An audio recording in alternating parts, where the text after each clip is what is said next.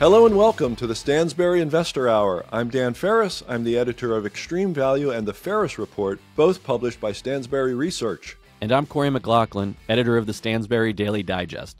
Today we're going to talk with the rebel capitalist George Gammon. And Corey and I will talk about the latest personal consumption expenditures report and what it means. And remember, if you want to ask us a question or tell us what's on your mind, email us at feedback@investorhour.com. That and more right now on the Stansberry Investor Hour. PCE. PCE, personal consumption expenditures, is the Federal Reserve's preferred inflation gauge. So it's worth watching. Not CPI, yeah. Not CPI. Not the, exactly. Thank you. Yes. Not the consumer price index, the personal consumption expenditures index. And so CPI peaked in 2022 at like 9.1%. PCE was 5.6%. Okay, so they're different numbers. They measure slightly different things, and it's not worth going into all the details of that. However, the recent PCE report was slightly lower than the previous monthly PCE report. The previous one was in February was 2.78%. This one came in at 2.75%. So a little bit lower, and just a continuing trend of lower numbers in actually CPI and PCE pretty consistently for the past, I don't know, 20 months or something. Yeah. So inflation's licked, right? Loaded yes question. No, I guess, Yeah, depending right. on what you look at. I Yeah. like to look at in the monthly number for PCE, which is what I've been paying attention to lately too, because at the end of last year, the month-over-month inflation was like flat to, barely anything. But January was 0.4%, and then February, with numbers we're talking about, was 0.3%, which is above, simple math, above target for the Fed's so-called 2% inflation target. So when you hear the Fed say, inflation's done, high inflation's done, or they're signaling, I haven't said that, but signaling it, right? Yeah. That rate cuts are coming. It's, if you look at the last couple months, it doesn't look like that. And a lot of it has to do with energy prices, oil prices. There are pockets of like deflation in this data too. So I think that's what they're looking at too. The Fed is, but when you look at the, overall, like everything's different for every person, right? So everybody has a different budget. Companies have different costs. Like there's not a cut and dry answer for a single answer for everybody. So, depending on what your costs are, you're going to have a different answer. But it's not like high inflation is dead forever, in my estimate. I would say so too. And I would say that we could be on the verge of making a pretty big mistake here. It could be the Arthur Burns moment from the 70s where, they thought they were okay and weren't. Inflation was kind of up and to the right, but in a sinusoidal pattern. So it was up and then it was down, and then it was up higher, and then it was down not quite as low, and then it was up way higher. And it was really, really difficult. But an issue here kind of cropped up for me recently because one of our former guests on the show, Mike Green from Simplify Asset Management, he's got a little Substack thing that he writes. Little, it's pretty big actually. He packs it with a lot of data, and he said that interest rates are a terrible way to fight inflation. And of course, they sort of do make things more expensive. When you raise interest rates, you make housing more expensive, don't you? And you make anything credit related more expensive. So I kind of see where he's coming from, but he's got this list in his latest Substack. He says, we've all been saying that The Fed is going to raise rates until they break something. He said, well, they didn't really break anything. He said, after all, nothing has broken except 5 major bank failures, commercial real estate collapse, auto sales down, home sales down, marginally unemployed and unemployed up by 1 million people, full-time unemployment flat for almost 2 years, native-born U.S. employment down 1 million. And for what it's worth, the median stock is down 4%. So, the median stock being like maybe the equal weight S&P 500 right. Could be a proxy for that. So, nothing's broken except for those 8 things. So nothing serious. Those bank failures. Yeah, those little bank failures that were bigger in nominally than the whole financial crisis. But and many have pointed to including the Fed itself, have pointed to the lagging nature of monetary policy and interest rate policy. So,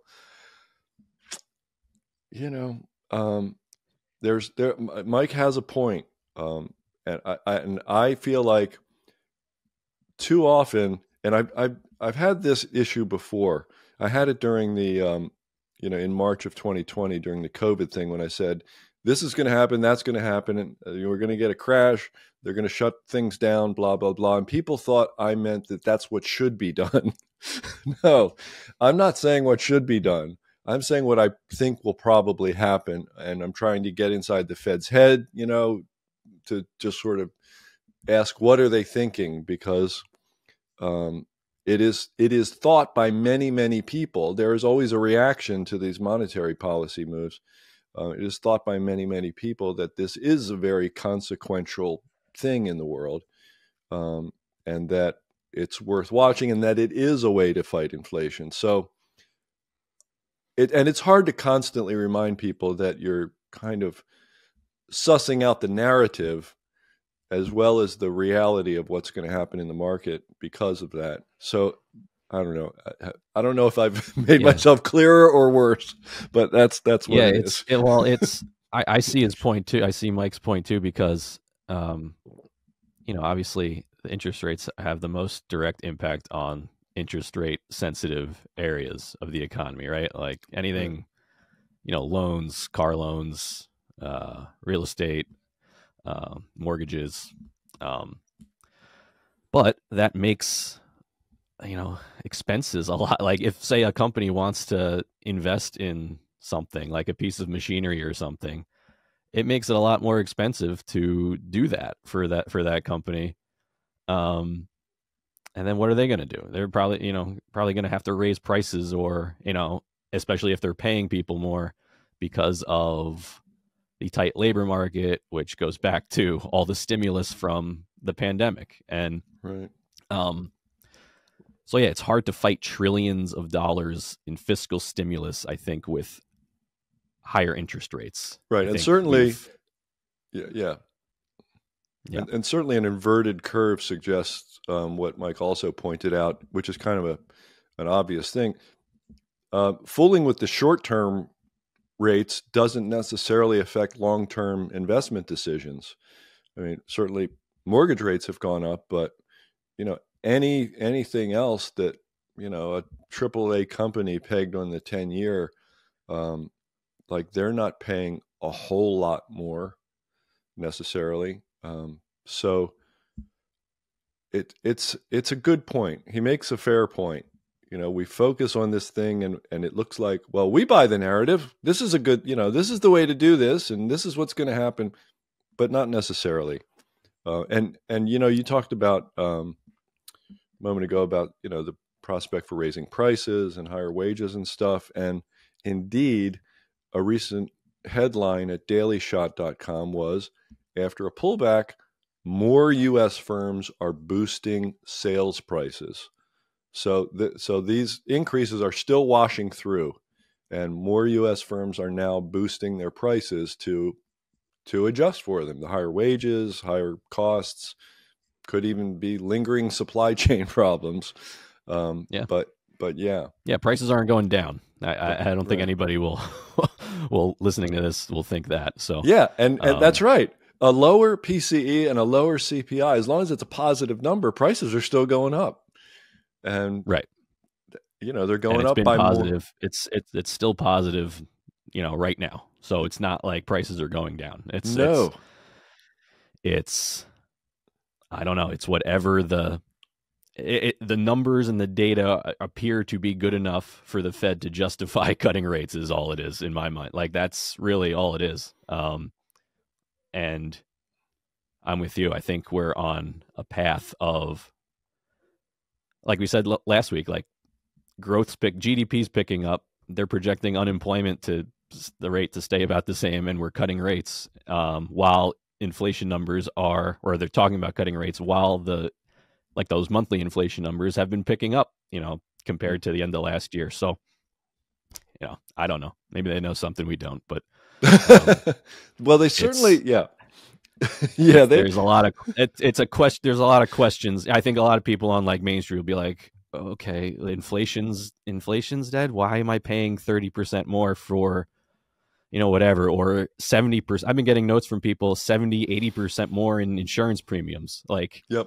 Those everybody pays insurance, right? Like, yeah. So, and it's just that's one of the things like you don't cut from your expenses, or you do it last, and so, yeah, I don't know. There's a lot of questions, that are not new when it comes to like monetary policy versus like what's actually going on with people's lives. But, yeah, after this run of inflation that we've had, it's apparent just once again. It is, and you can sort of see it in, you can kind of see it everywhere, right? Gold's up, dollar up, stock market up. To a certain extent, rates down a little bit. So it's the everything. Like the everything bubble is still here. I feel like, and they're talking about cutting rates. It just, I'm really curious. Is gold saying, "Hey"? Gold hitting new all-time highs, 2,200 an ounce or so. Is gold saying, hey, be careful here because they might break something the other direction too, right? You can break things in both directions, right? Right. Yeah. So, I mean, gold's looking like the price action is looking like it was in kind of the middle of 2020 when I think people realized that inflation was going to be an issue. People outside of the central bank, at least, were talking about, mm-hmm. To me, that's what it looks like. I mean, yeah, you're right. Gold's up. What was it at? I'm looking at a chart right now. It was at around 2,000 as recently as like a month ago. Now it's up above 2,200. So yeah, not an insignificant move. No, not an insignificant move at all. And I'll point out again that the gold miners they've moved, but they're still kind of behind gold substantially. If you look over the past couple of years, gold has moved very nicely, and gold miners are like down.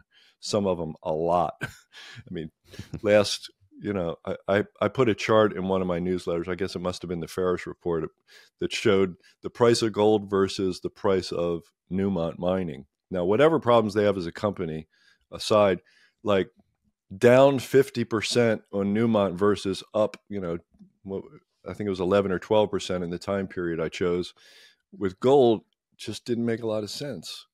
And it's with all gold stocks are generally down compared to gold. So I don't know. I still think there's an opportunity there. And I don't think gold is a bubble at all. I think gold is doing its job because it's not going up. It's not doubling and tripling. It's just kind of moving up by low double digits. Suggesting, and it's done its job the last couple of years too. Exactly. Yeah. While people are, why isn't gold higher? Why isn't gold higher? Well, it's where it should be. Like, it's where it should be. It's not going anywhere. It's doing its job like it's done for centuries, and so it's working once again. And central banks are buying gold. Why? They're like a huge buyer right now. So what does that tell you? I mean, it's retailers are selling it. Actually, the retail investors are they're selling, and shares of the publicly traded trusts are being redeemed. So I don't know if you call central banks smart money, but it's certainly big money. It's certainly move the market kind of money in gold. So Right. They're the buyers, which is interesting. At least I don't know how scary it is, but it is interesting that they Yeah. think gold is worth buying, because their resources are usually devoted to buying. The Fed's usually resources are devoted to buying U.S. securities, right? So, if a central bank is buying gold, that's interesting, and especially the non-U.S. central banks buying gold, instead of dollars, maybe. That's Yeah. very, very interesting to me. Yes, me too. And which is happening, Yeah. A lot. And it plays into that whole dollar story. We don't think the dollar's, crashing tomorrow, but like, I think, chip away, and this may be all part of that too. Like, that whole story. So, and if we get like another run of inflation again, it's like the same, I don't know, it's like the same argument as that we've had 2-3 years ago from, just, I don't know. I see the same thing playing out again. It's not, this is not new. It's just kind of expect for, I don't know. We've said this so many times, like just expect for higher than usual inflation. To me, I mean, it's right. Is this is this a second leg up? In other words, right? Yeah. I hope we all hope not. Nobody. I'm sure a lot of people with a lot more modest means than us are tired of paying a lot more than they were paying a couple of years ago. So fingers crossed. But. But hope is not a strategy. Fingers crossed, but hope is not a strategy. So you better prepare for it. You better do something. Yeah. So one thing that I actually, I just got an email from our colleague and recent guest, Dave Lashmet, and we were talking about something that he talked about during his interview. And I just wanted to mention it real quick. We don't have to spend a lot of time on it, but he talked about the winter switch, how cold weather burns up calories basically, and we're teaching our bodies not to do this by staying warm all the time. We don't live out in the cold like primitive humans did. And he pointed to an article about this. I said, "Oh wow, it sounds like cold exposure is good for you." And Dave shot back and said, "Yep." He said, "We've eliminated climate control as a metabolic need. So we don't burn 500, I think that's kilocalories, staying warm every day times 365 days times, 25 years or whatever it is. So we're fatter because we're warmer, which is weird." I mean, I thought people moved to warm climates and got fit. In their old age, right? They try to stay fit. They move to a warm climate, but maybe it doesn't work that way. Well, not if you sit in air conditioning all day long. And, that's right. You're not moving around outside. Like, we're talking about the weight loss drug story that Dave's been talking about, and just why the demand for these drugs. Yes, I mean culturally, we've gotten to this point where all of our comforts are making us larger, and I think, and so, or at least making it easier to do that. And, right. As we sit indoors in front of microphones. Right? I mean, really, what are we doing here? Yeah, Dave wrote. I worked with Dave on another digest last week about all this, and as I was reading it, I was like, "Oh, we literally needed to invent forms of exercise to like make up for what he's talking about." If you sat outside on a winter day or summer day or whatever, you'd kind of naturally burn calories that you wouldn't otherwise. I mean, we have to invent going to the gym or lifting weights or just things that, like, the amount, what was it? The stat was like 2% of the American population is now like farmers or agricultural work. And in the past that had been like 5% or something. I mean, that's a huge change. I mean, it is. And we wonder why obesity is a problem. Like, I mean, it's when you look at it that way, why, 100 years ago, we were an agricultural based economy. Now we're this like service based at the top, economy. Um, we got to buy gym memberships when we could just, Right. throw a log over something or whatever. But like, it is. That story's not going away. That the obesity epidemic and weight loss drugs. All right. Just wanted to mention that. I think it's interesting, Yeah. and it will certainly be a topic on the show for some time to come, it looks like. But let's talk with today's guest, George Gammon. We've been looking to get him on the show for a little while. We had him scheduled. He had a little hiccup coming back through customs from being out of the country, so we had to reschedule the recording. And we finally got him in front of a microphone and finally got him in front of a camera. Very interesting guy, a very top-down, macro-oriented economic thinker with a lot of interesting ideas. So let's talk with him. Let's talk with George Gammon. Let's do it right now. The 2024 Stansberry Research Conference and Alliance meeting is back this fall in Las Vegas. And for the first time ever, they've extended their early bird discounted ticket pricing, which means if you reserve your seat today, you can save $450 off your ticket. Head over to www.vegasearlybird.com to find all the details and get your discounted ticket. The Stansberry Conference is truly one of the best business mixed with pleasure industry events out there. Past speakers have included Shark Tank's Kevin O'Leary, Dennis Miller, and Steve Forbes. And of course, all your favorite Stansberry editors will be there too, including yours truly. I mean, I hope I'm one of your favorites. I look forward to this event every year. It's great getting the chance to meet our listeners from the show, whether it's chatting during a break or grabbing a beer at the end of the day or whatever. So I hope you're planning to join us. It's a great event. Go to www.vegasearlybird.com to get your discounted ticket before prices increase. That's www.vegasearlybird.com. So come on out and find me in Vegas and say hello. George, welcome to the show. Thanks for being here. Well, thank you for having me. Super excited to dive in. Yeah, I love the prospect of talking to a self-described macro addict at this particular moment in time. Yeah, self-described. And I'd like to point out that I'm uneducated. I've never taken a business class. I've never taken an econ class, never taken a finance class, and I almost flunked out of high school. So if I can do it, anybody can. These days, not being formally educated in a discipline is a serious flex. You know, it used to be that one bragged about one's credentials in that regard, but not so much anymore. Yeah, I actually do think it was a benefit to start that way, just because I started with a clean slate. And the only thing that I had at my disposal was just good old-fashioned common sense.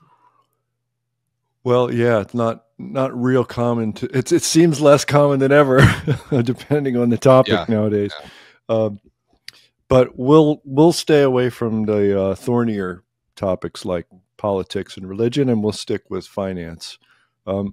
So how did you, since it wasn't the product of formal education, how did you become a self-described macro addict?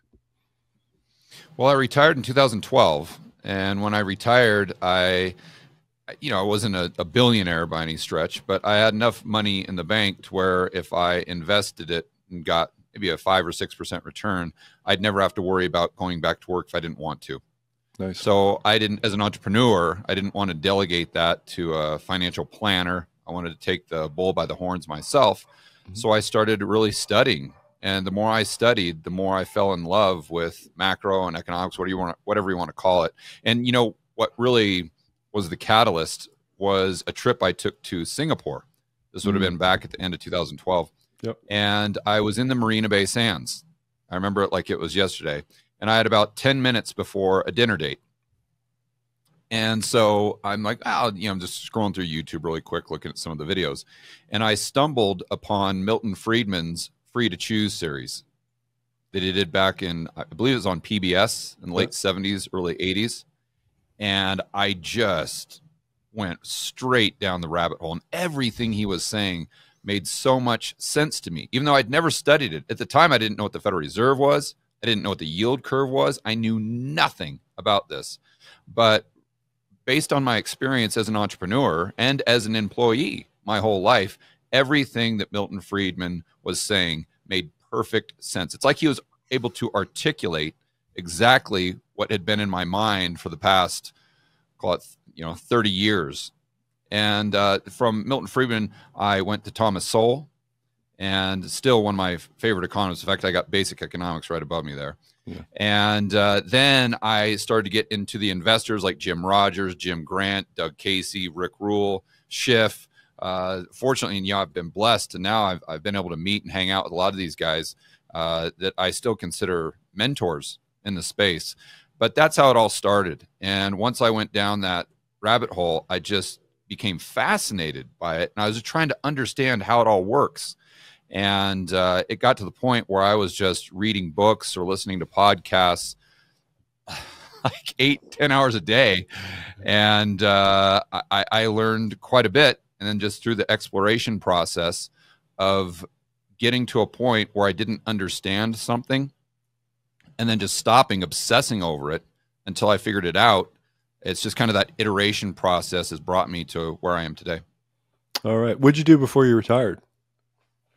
I was an entrepreneur for many years. The last business that I had was a convention business that we do 2 to 3 times per year. I say convention, but it had about 5,000 people per event.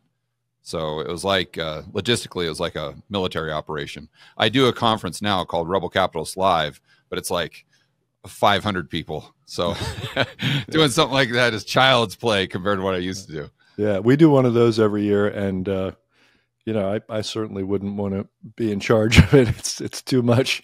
Yeah. So you were also a self-described libertarian. Have you always described yourself that way, or is that fairly recent? That's an interesting question. So politics was never discussed in my family.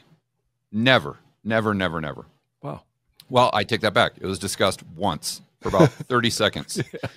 And my father was very old when I was born. He was 59, believe it or not. And he actually flew planes in World War II in the Philippines. And actually, to this day, I still wear his dog tags. That's not a replica. That's the actual dog tags that he wore in the 1940s, flying planes in the Philippines and being shot down 3 times, by the way. Wow. And so he was born in 1914.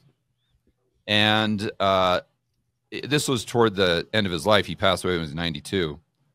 And I was sitting with him watching television, and we were just stumbled across like the History Channel or some show on past presidents. Mm-hmm. So I thought to myself, Dad has seen a lot of presidents being born in 1914, and a lot of the presidents that are now iconic. So I said, Dad, who is your favorite president? And he looked at me, and he always called me Georgie boy. And he says, Georgie boy, none of them. Good for him. I said, come on, Dad. There had to be one president that you liked, for heaven's sakes. FDR, Reagan. I mean, somebody. He goes, no, none of them. I go, why? And he looked at me, and he just stared right into my eye, and he said, because they're all crooks. And that was the only conversation that I ever had with any of my family members about politics. But what was interesting is after my father passed in 2005, we had a Gammon family reunion. Mm-hmm. And this was in Monterey. And it was probably 2007, 2008, something like that. And we had about at least 150 people there.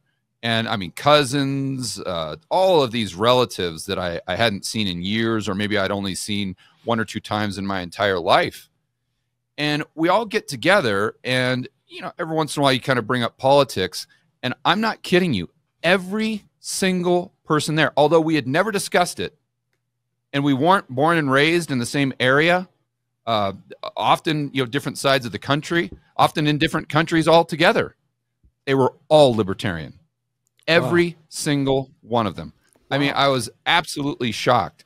And up until that point, I had never really thought about politics. And no one, I don't think, would ever consider themselves a quote unquote libertarian within my family. But every single one of us disliked the government.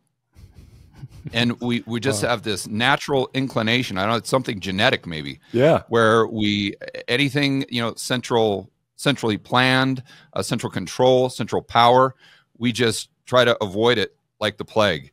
And I thought that was really interesting. But after that, there were a couple of events in my life that really opened up my eyes. One of them is I got into a big battle with the AG in Connecticut. I won't go into details, but this was back in 2009. And prior to that, I thought what happened to me and the way he played the game happened only in China or in Russia. Or in one of these countries where you've got all this corruption. And what I realized is we have just as much corruption in the United States, if not more.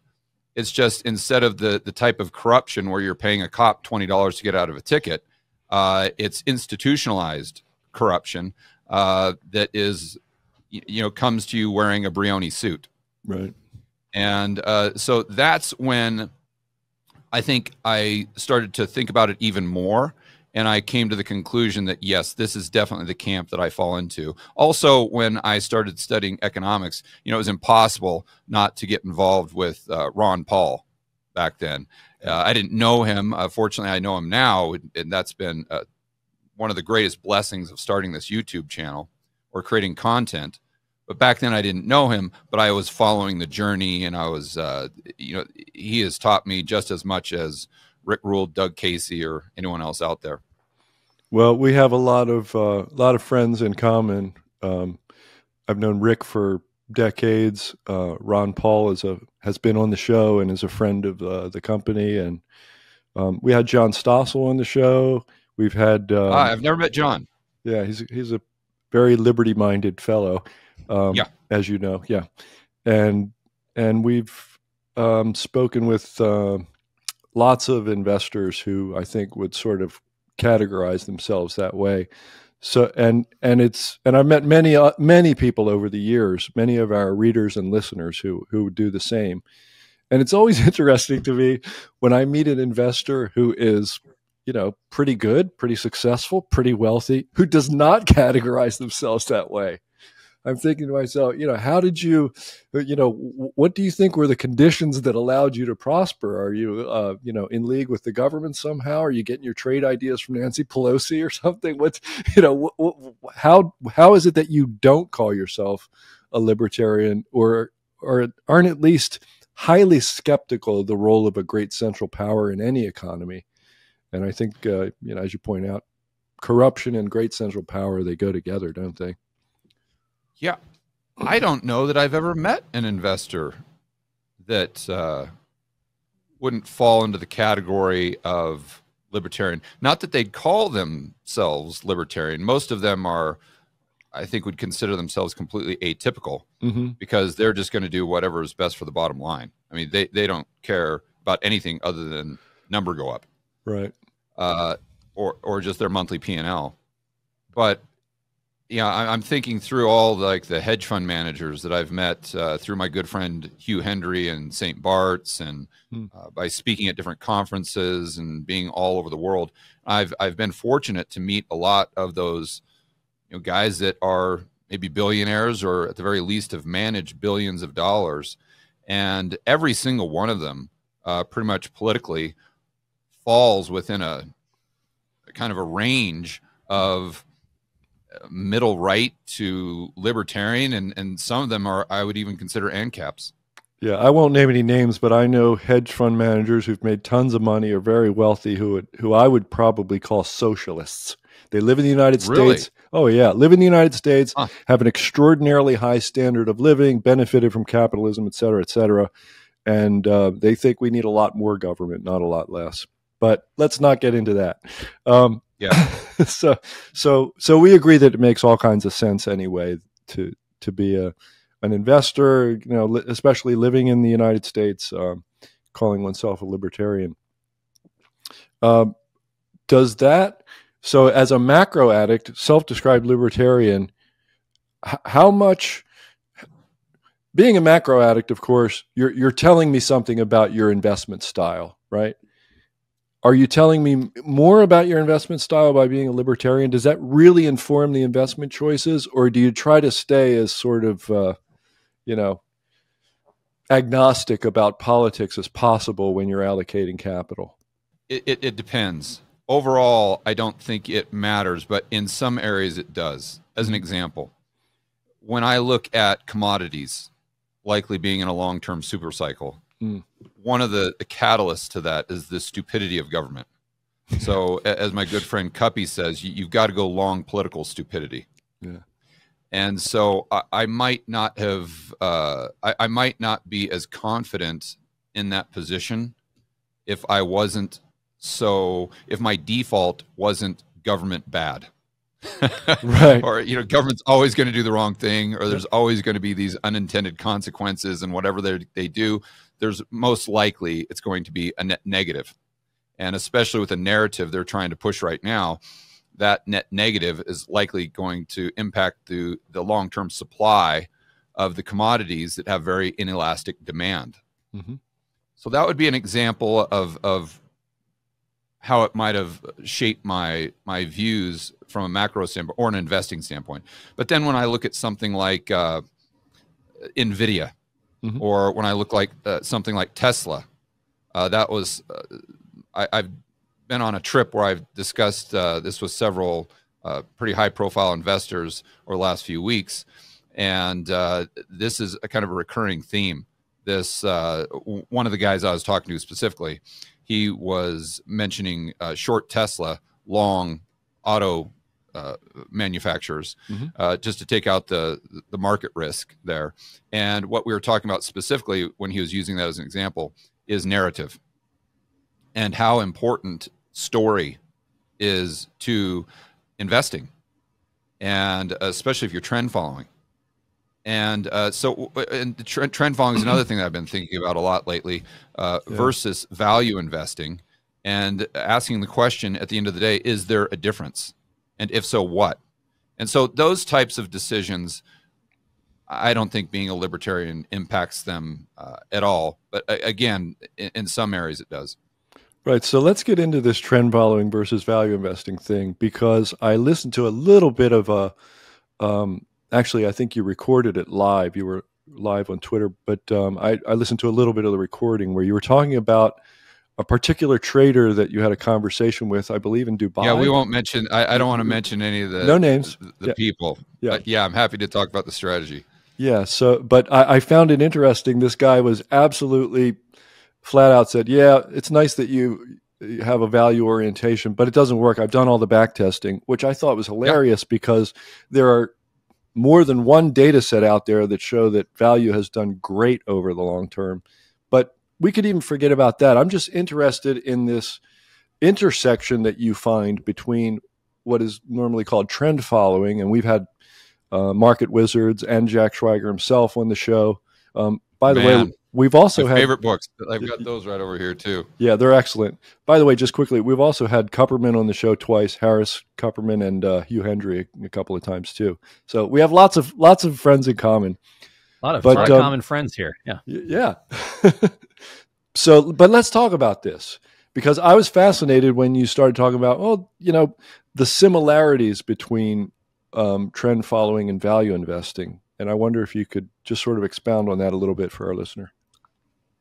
Yeah, it's something I've given a lot of thought, and I found the conversations that I was having over the last couple of weeks absolutely fascinating. And like you said, one of them was with a guy that had been a trend following commodities since the late 1990s. And he actually knew Dennis, and he knew Eckert as well. Not very well, but he had, I think he had met them before. Mm-hmm. Anyway. George, just for our listeners, William Eckert and Richard Dennis, the original sort of so-called turtle trader, trend following traders who taught a whole generation of traders to do that. a lot of That's which correct. wound up in the Market Wizards books. But please continue. Yeah, and so to your point, we're having this discussion on buying low and selling high. And we were specifically talking about Jim Rogers. And I said, okay, well, what Jim Rogers has done works. And intuitively, what I always say is buy things when they're cheap and sell them when they're expensive. That makes a lot of sense. But obviously his point is, okay, well, you could have been in uranium for 10 years, and it's the exact same argument. It doesn't move. Or silver. I think you could probably say the same thing about silver over the last 5 years. I don't know the chart, but I'm sure you guys know it pretty darn well. Yeah, actually. Especially when you adjust for inflation. And so the key there with Jim Rogers, if you read his books or his interview with Jack Schwager in the original Market Wizards, he doesn't just say buy things when they're cheap and sell them when they're expensive. He always looks for a catalyst. Yep. Always. There has to be a catalyst. And so the conclusion that I came to with this gentleman is, at the end of the day, everyone's a trend follower. Everybody. Jim Rogers is a trend follower. It's just what he is doing is trying to pick up at a trend at its very beginning stages by first and foremost looking for value, but then looking for that catalyst. And I would argue what differentiates the successful value investors from the ones that have poor performance is the successful value investor doesn't just look for half a cigarette butt or cigar butt, to go back to Benjamin Graham. They don't really look at something that just because it has a 4 PE, I'm going to go ahead and buy it. Or even because if there's a fundamental story, I'm going to go ahead and buy it. They always look for a catalyst in addition to the value being there. And effectively what they're doing is they're trying to just catch a trend at its very beginning stages, where the stereotypical trend follower might just be happy to catch the middle portion of the trend, where a guy like Rogers is going to pick up the whole thing. But with his investment style, he's going to have to use money management and risk management in a much different way to be successful over the long run and have a mathematical edge. Right. If I wanted to, I could take issue with this at length, but I don't think I want to right now. I would just say something like, all the value investors I know who are really hardcore value investors, they don't care about price trends at all. They just buy what is attractively valued, and they, research the asset or company or whatever it is from the bottom up. And they hold on for a while and they make decisions. If they're down after a while, maybe they made a mistake, but I would rather focus on this, go ahead. Yeah, but also you can look at that because a value investor is going to look at it from the short side as well. I mean, you look at guys like Einhorn, who has done better recently, but just got crushed in the mid 2000s, call it 2012 or whatever, to 2019.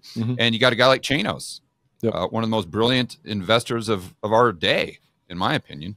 And he had to shut down his fund because basically Tesla, among other things, put him out of business. Why? Because he was sitting there shorting Tesla based on the valuation instead of waiting for a catalyst. Same thing with Einhorn. During that time frame from 2012 to 2019, he's specifically focusing on PE ratios, value, and just waiting for the market to see what he sees.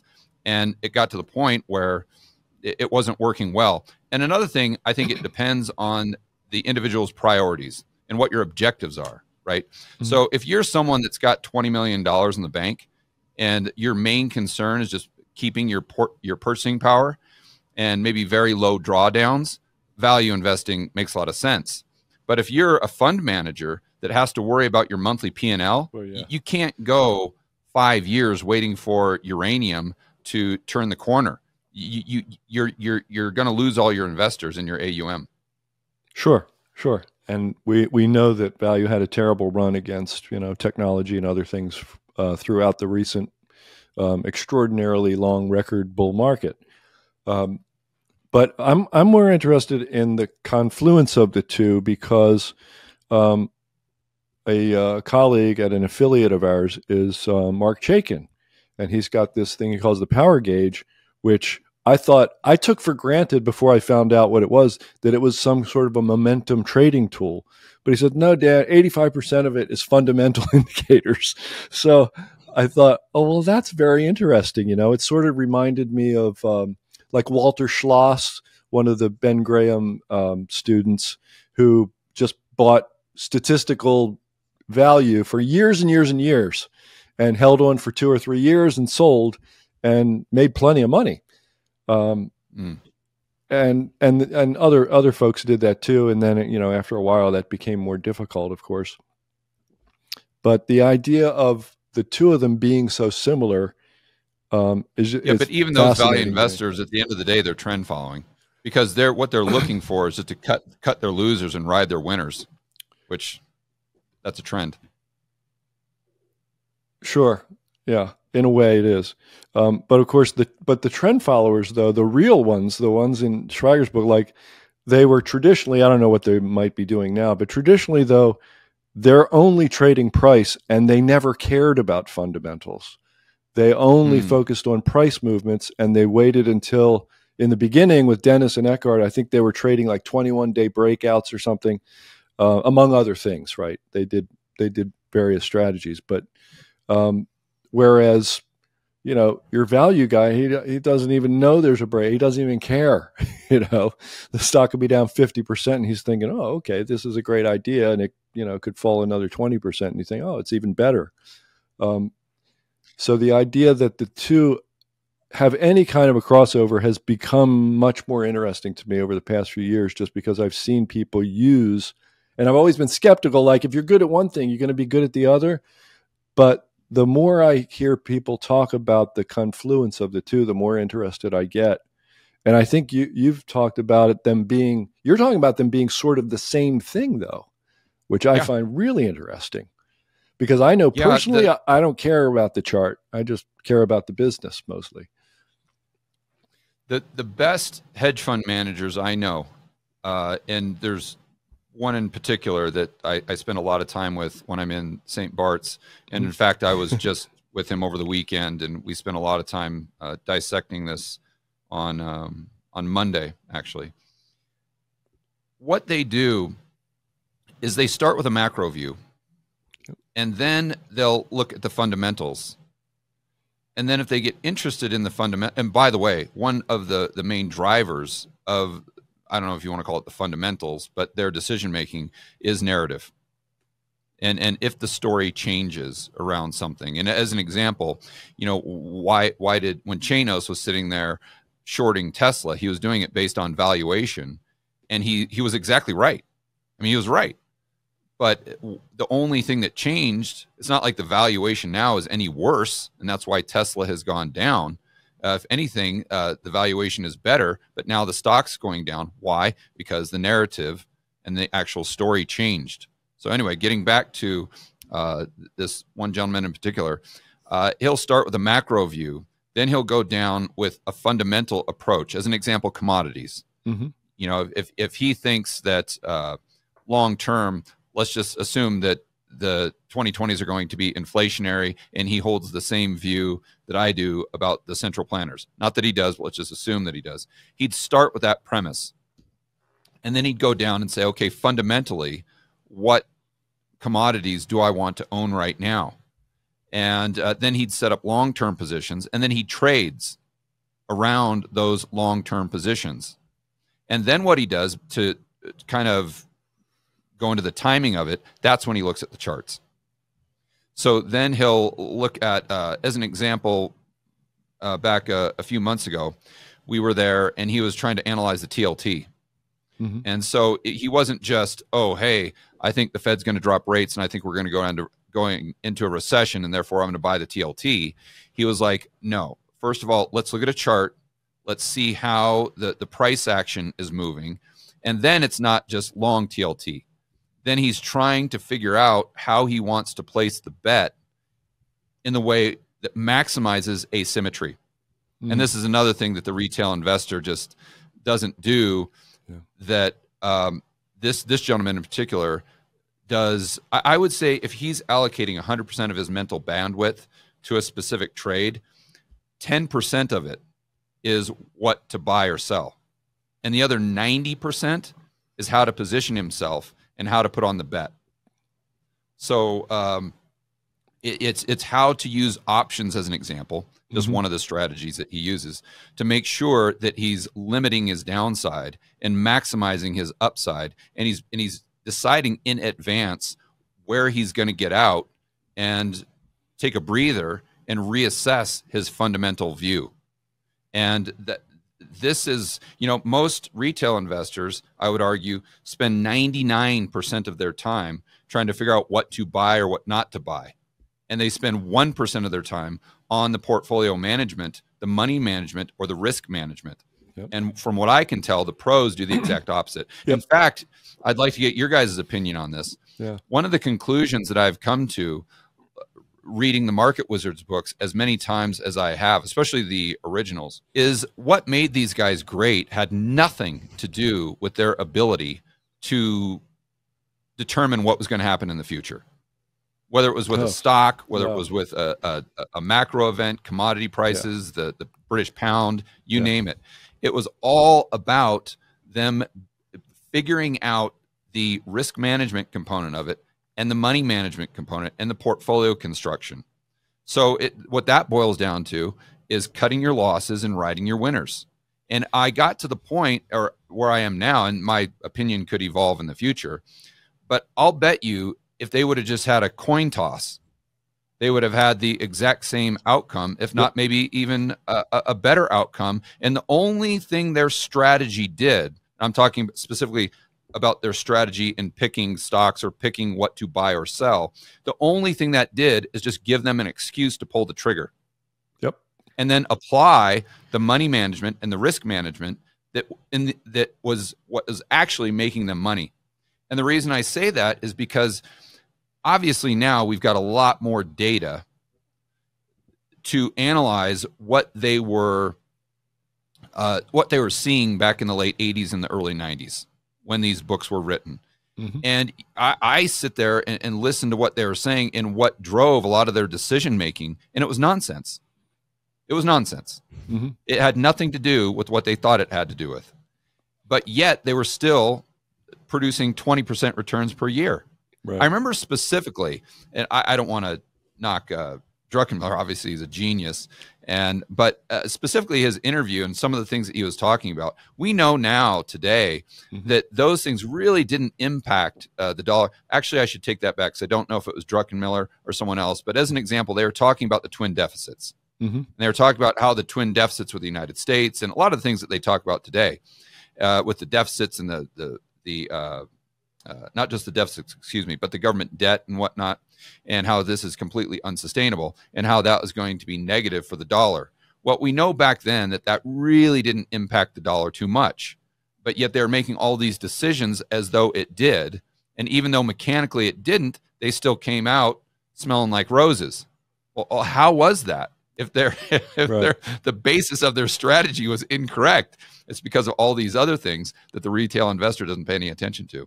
Right. Yeah. We always wind up here when the subject is trading.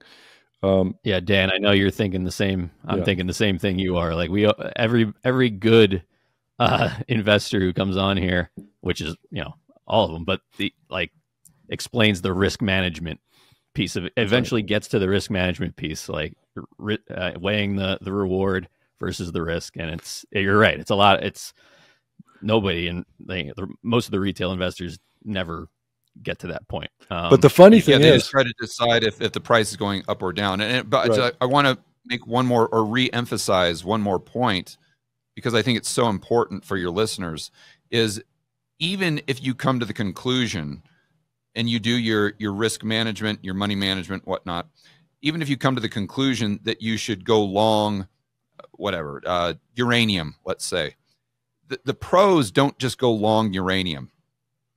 They take it another step where they say, how should I go long uranium?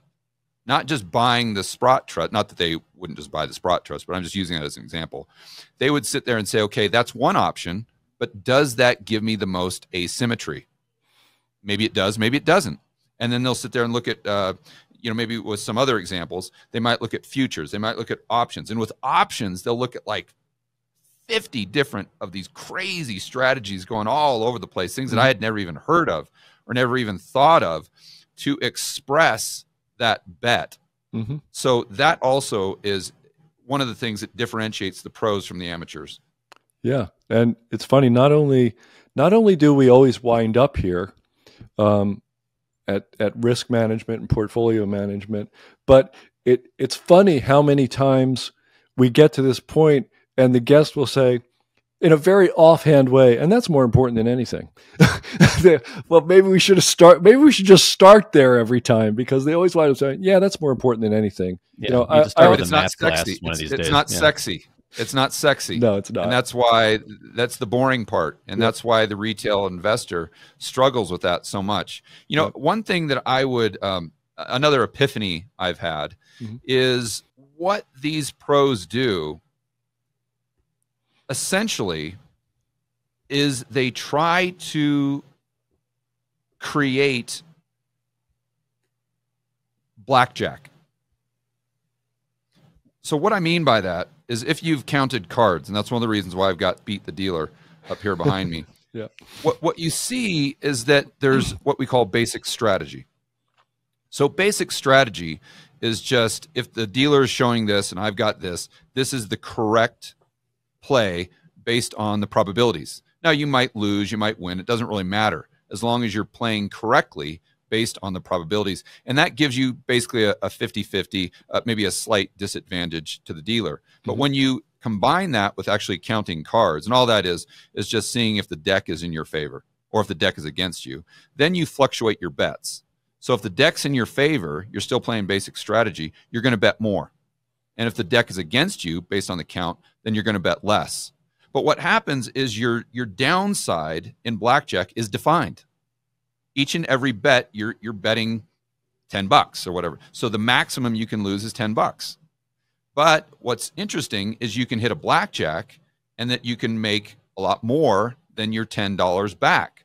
So there's asymmetry. Yep. And when I'm sitting there watching these hedge fund managers put on all their trades, all I'm thinking to myself, because it's absolutely true, is they're just trying to take the trading game and turn it into blackjack as much as they can. And the more they can turn it into blackjack, the higher the mathematical edge is, and therefore it's the large numbers, right? The more you trade, the higher your probability that you're going to win. Basically, you're just turning yourself into the house in a casino. Right. So, yeah. And we talk to, market wizards and other traders. They say, well, I make money on less than half my trades. And most people shake their heads at that. I go, how in the world do you do that? Obviously, the reason that you just said, you make more. Yep. That asymmetry. You lose less and make a lot more when you make money. In other words, blackjack. Yep.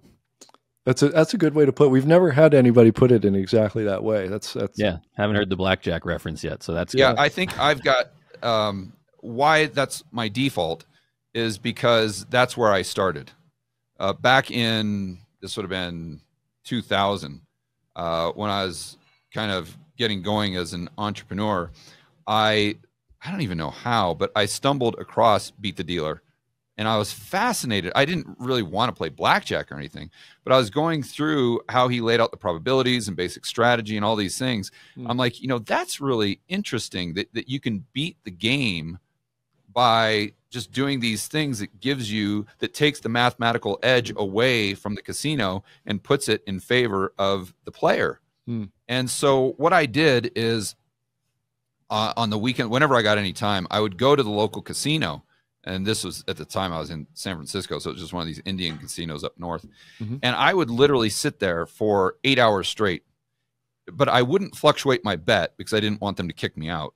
So I would just sit there and practice basic strategy for hours on end, to the point where the pit bosses would come up to me and say, I have never in my life seen anyone stay at a table for 8 hours straight and not fluctuate their bet, not do anything. And they probably knew I was practicing, but they didn't care if I wasn't fluctuating my bet, because you don't really have an edge. And the reason I was doing that is to train my brain to think in terms of probabilities. Mm-hmm. And I always credit my success as an entrepreneur to Blackjack and to Ed Thorpe Beat the Dealer and that experience. Because then and at the time I was kind of a fledgling entrepreneur, didn't make any money. But then when I started to make money, I looked at sales and marketing the same way. So I thought to myself, okay, I've just got to turn this into a game of probabilities. And so if I can set up a closing ratio at X and maintain that, and then I can do all of these other things that turn these other variables into predictable metrics, then all I have to do is focus exclusively on lead generation. And then it's just a numbers game. The more people that I bring in through the front door, the higher the gross revenue is going to be. And if the majority of my costs are fixed, then that's going to increase my margins. And then all I have to do is just spend more and more and more money on marketing and refine that process. And the rest is just going to take care of itself. And that's when I went from kind of just struggling to making quite a bit of money to the point where I was able to retire at 38 in 2012. Nice. That's great. George, I just want to go back for a second to the macro view, right? Of governments equal bad, right? I've heard you say, you dislike all governments equally. Yeah. And you're basically for the people. That's right. What are the essentials that the people may not understand about this financial system, this global financial system that we're in, that you kind of, when you went down the rabbit hole, started to understand, whoa, this is, we're being affected here by things that most of us aren't aware of. The number one thing people don't understand is money. They don't understand they don't understand how it's created. They don't understand how it's destroyed. They don't understand who controls it. There's a total and complete disconnect. And it's understandable, because the way the monetary system works is incredibly counterintuitive, to the point where I would argue 99.9% of the experts that I talk to don't understand it. And the problem that most people have is they think that banks lend money. And if that's your starting point, you're going to get the whole thing wrong. There's no way you can get it right. So what you have to do is, your starting point can't be the banks lend money. It has to be the banks create money when they lend. And if you can just get that down, although that doesn't explain, everything, that gives you the key to unlock the doors to where, if you go down that path for, let's say, a year or two, you're going to have a better understanding of the monetary system than 99% of the experts that you would see on YouTube or maybe even podcasts. Right. Well put. So George, it's time for our final question. And I'm really, oh my gosh, I'm very happy. That went fast. It did go fast. It often does. When the conversation's this good, it always whips by. But our final question is the same for every guest, no matter what the topic, even if it's a non-financial topic.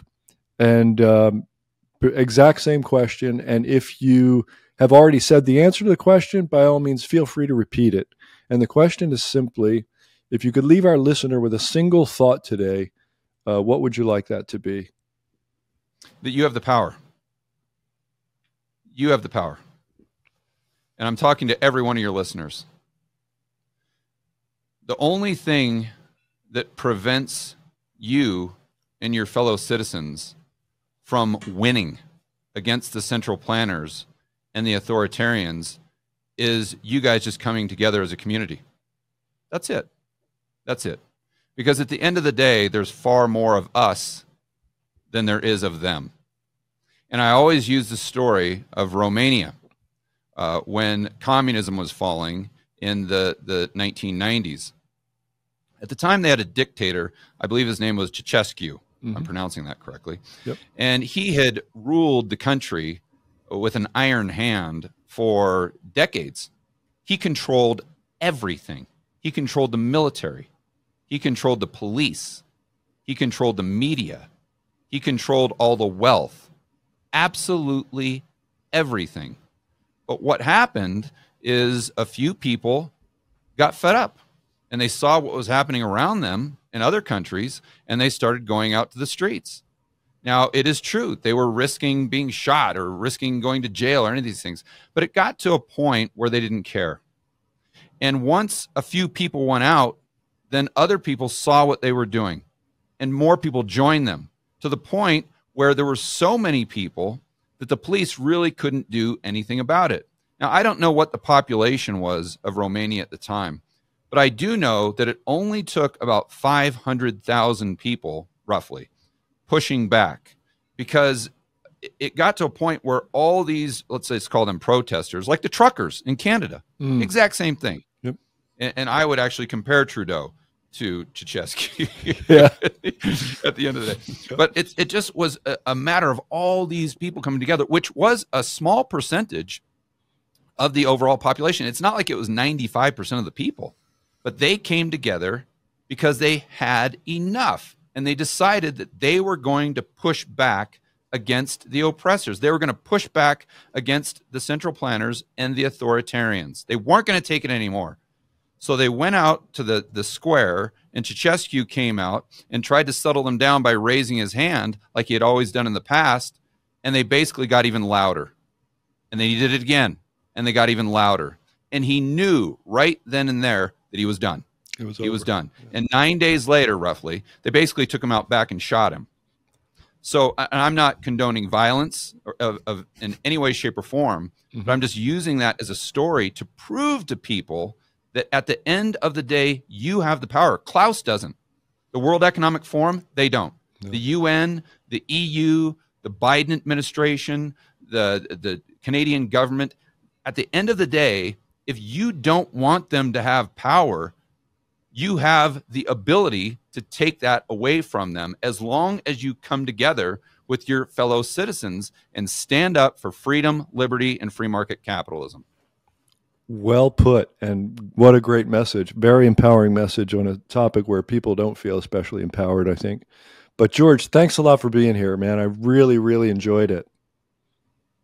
Thanks for having me, guys. It's always fun to talk. The Fed wants you to believe they've got inflation under control, but I believe we've only seen the beginning of a devastating new crisis. And if you don't prepare now, you could see your savings evaporate as inflation and interest rates soar even higher over the next 2 years. It all traces back to a golden thread that ties together the biggest financial calamities in America's history. But it seems the entire financial world is falling into this very same denial trap that led to massive devastation the last time this crisis played out. If you know your history, you know there will be winners and losers, and now is when you decide which one you'll be. I've spelled it all out in an urgent new report. Go to www.bankrun2024.com to get your free copy. I'll also show you how to get my complete playbook for navigating this crisis, including the 3 critical steps to take immediately. Again, that's www.bankrun2024.com for your free copy of my new report. Hey, that was interesting. I've never heard anybody say that trend following and value investing are the same thing. Like ever. Yeah, I mean, I know I know you thought a little differently of that, and I get what he's saying though, as far as, it's part of, I guess, they can commingle, I guess, and so I understand that part of it.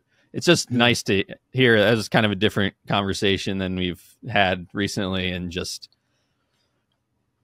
George, the thing that I watch his videos are on Rebel Capitalist, and he's just able to explain and articulate kind of things going on in the global financial system in a way that I haven't heard other people, a way I wish I could be able to explain it. And it was interesting to hear him at the beginning explain that he knew, nothing at one point, and his path into it.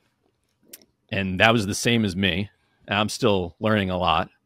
But that the point being that you can figure this stuff out, don't really trust, everything that you hear out there. You got to kind of do the work yourself and figure it out. And also another thing I think I want to emphasize for listeners, George has that dogged determinism of an entrepreneur. Like the thought of him sitting at a blackjack table for 8 hours, never changing his bet. I'm like, yeah, I feel like I know this guy. And good investors are the same way. I mean, they'll fly across the world, to do basic research on an investment opportunity. And it's the same kind of mentality, just like dig in up to your eyeballs. Let's get it done. Get your hands dirty.